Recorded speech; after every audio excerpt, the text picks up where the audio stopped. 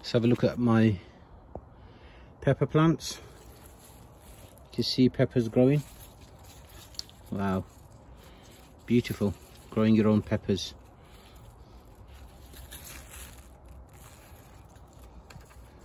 These are all pesticide free as well. That's why you can see holes in the leaves.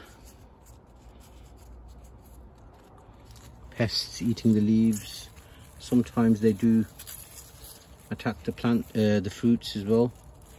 But as I said, I'm not bothered because I get plenty of peppers growing, so I don't mind the insects and animals having their fair share of these vegetables, which they deserve.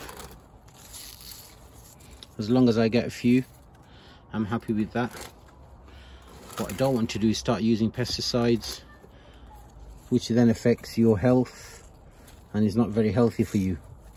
And that's what you're getting when you're going to the grocery shop, grocery store, or buying fruits and vegetables which are not organic. That's what you get.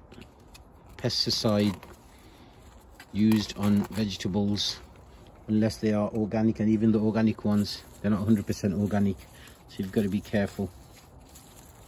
Look at that, plenty of peppers. There's another one here. You can see lots of flowers growing. These will all turn into peppers.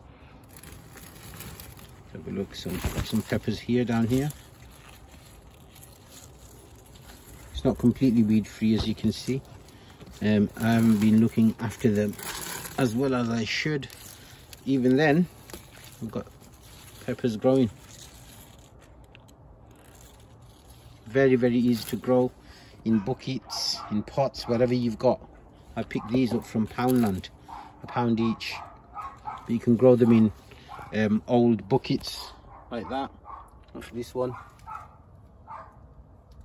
recycled this tile adhesive bucket, and I'm growing a chili plant here.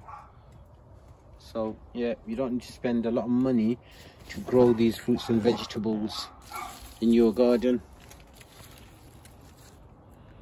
and the reward is immense.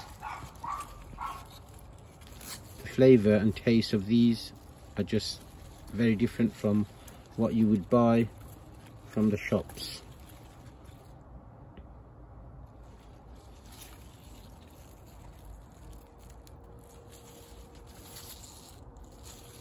Nice size as well.